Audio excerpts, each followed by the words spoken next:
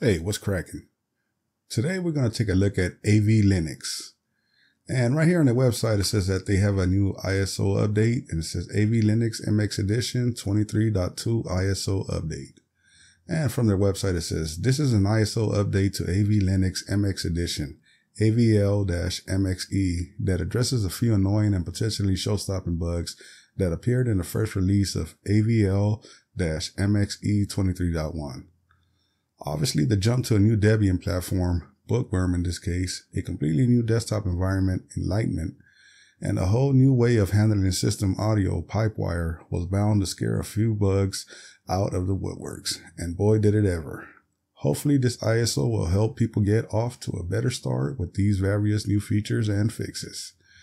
And you got some information on what's being fixed, got the changelog information, few screenshots and everything. So I got it up in the virtual machine, so let's head over there, get it installed, and take a look at AVLinux-MXe edition 23.2.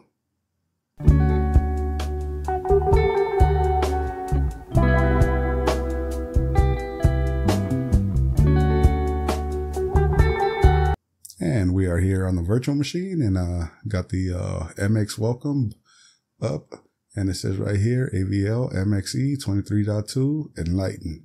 And there's a button right here to install AVL. We'll go ahead and click on that, and it's going to start up the installer. And now it's gathering information. And all right, so click on next. And I won't encrypt or nothing, just do a regular install. Click next. And right here says the MX Linux installer will now perform the requested actions. These actions cannot be undone. Do you want to continue? Format and use the entire disk for MX Linux. Use it. While it's installing the system, you can actually go ahead and start adding your information and stuff like that.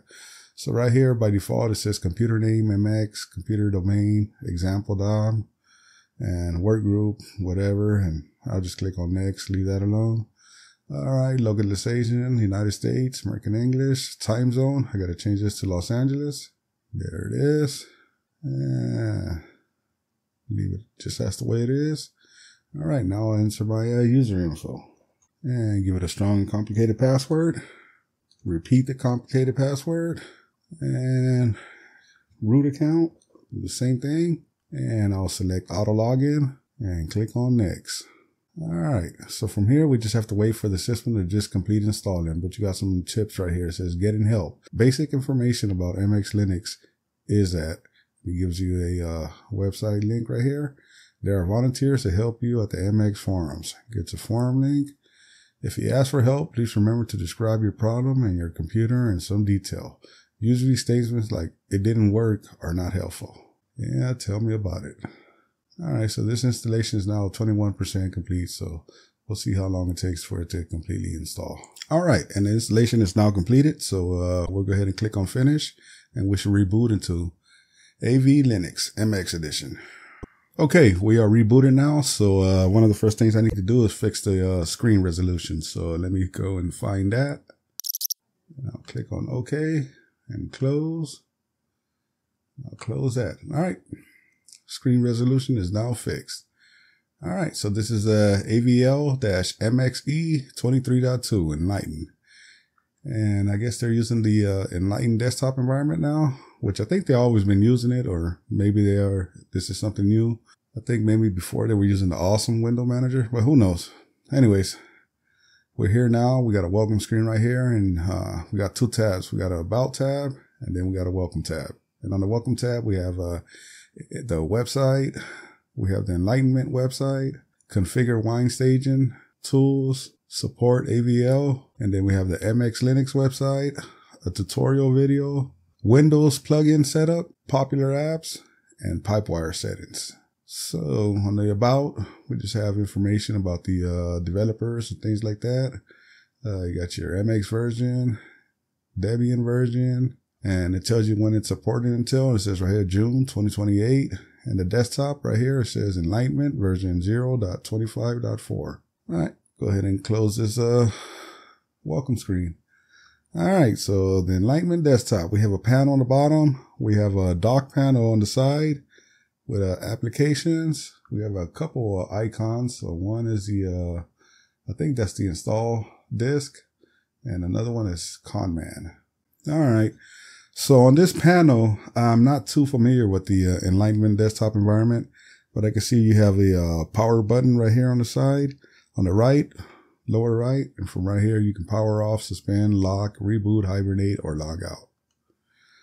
And then next to that, what is this right here? Let me click on it, see what happens. I guess it gives you your internet connections. And then next to that, we have built-in audio analog stereo. So it's a volume control. And then next to that, we have a clock. Clock opens up a calendar, and it also has some settings. Click on it again, make it disappear. And then I got an American flag, I guess just to notify that you're US. And then on the left-hand side, we have a MX pack installer. So let me enter my password. All right, so this is just the curated application installer. So they're all listed by sections. You got audio, browser, children, desktop environments, development, docs, email, file managers, FTP, games, graphics, icons, kernels, language, media center, media converter, messaging, and MISC. So just to take a look at it and see how it works, let's say I want to install Audacity. I'll just check it. And then there's a button right here that says install. All right, click on OK. And that's how that works right here. So, you know, if you want to check out desktop environments or anything else that's on this list, you can go through it. And there's also a tab here to enable repos. So if you want to enable certain repos, you can do it here. You got your MX test. Then you got Debian backports. It gives you a warning again. Then you got Flatpaks. Again, another warning. And you got console output. So it's basically everything that happens in here. Get your output right here.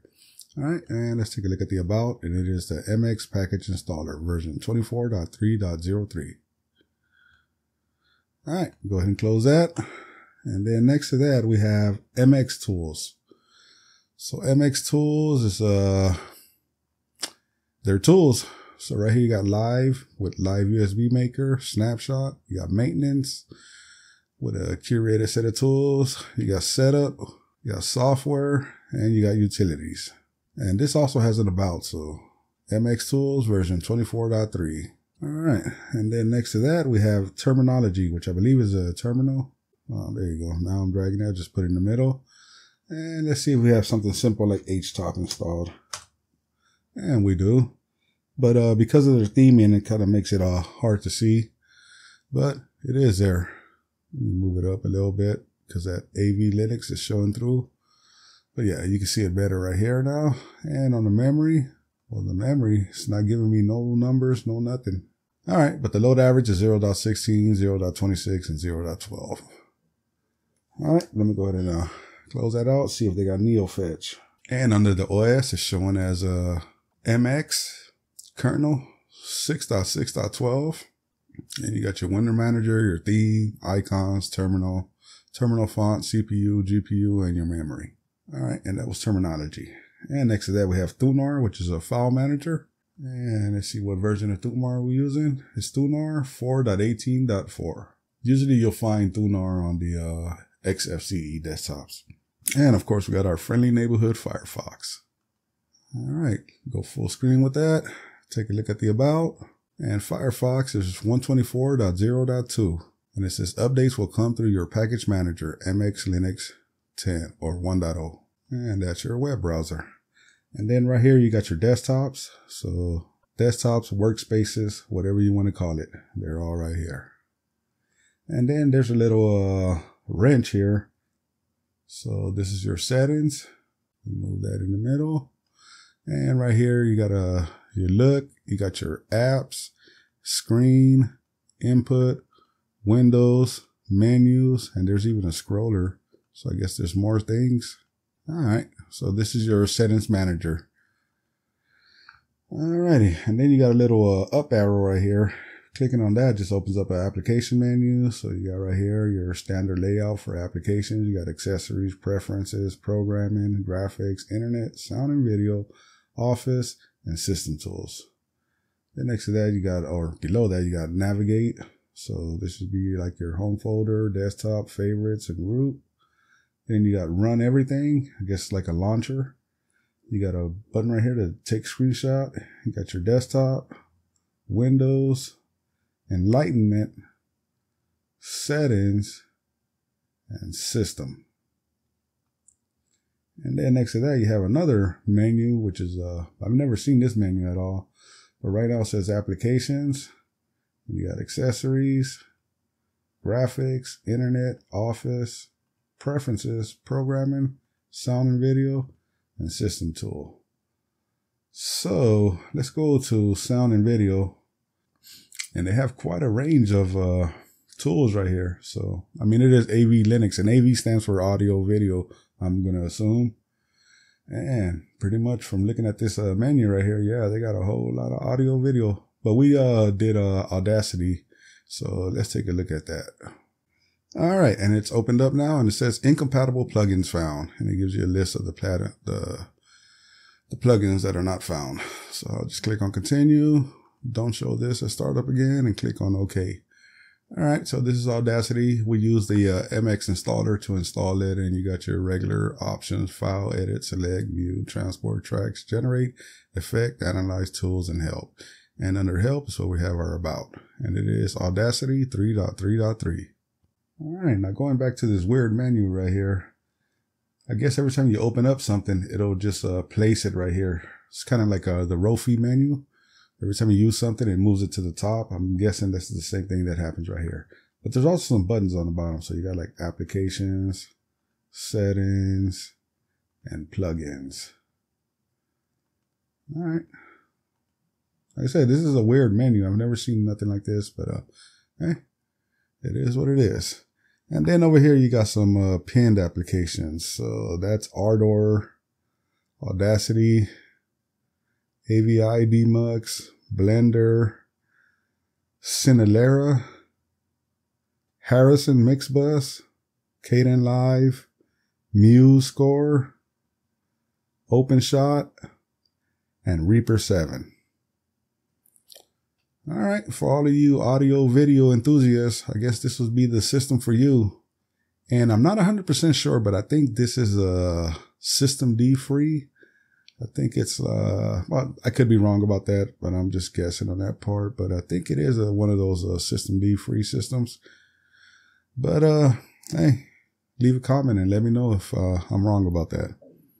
All right, you guys. Well, I wanted to take a look at AVLinux since they just had a update, a bug fix update. And, yeah, everything's working good. Everything's, looks good on here. So, that's going to do it for this quick overview. All right, you guys. And I'm out.